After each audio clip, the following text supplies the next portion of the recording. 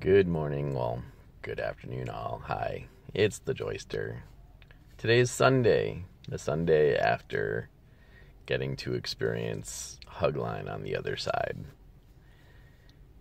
And then today we also get to ask ourselves the question, who in our lives really needs a hug like we experienced last night? Who gets to have their cups filled in ways that we know that Next Level specializes in? And how do we extend our definition of family to include everyone we're thinking about today? Everyone who's going through something where we know they don't want to do it alone. And we want to offer this gift to them.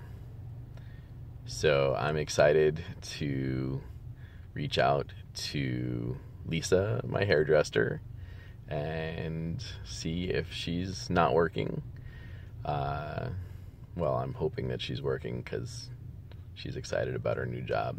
And I'm hoping we also get a chance to connect because today would be a great day for her to say yes to the rest of her life.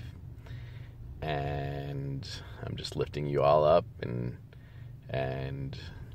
being a cheerleader, being the joy leader, being the Joyster, letting you know that the world needs a hug and we get to help rally for that cause. And I know we're all doing our part. And today, 109 people hopefully get to graduate. And some of them, hopefully all of them, stand up and say, I want more hugs, and I want to break through more.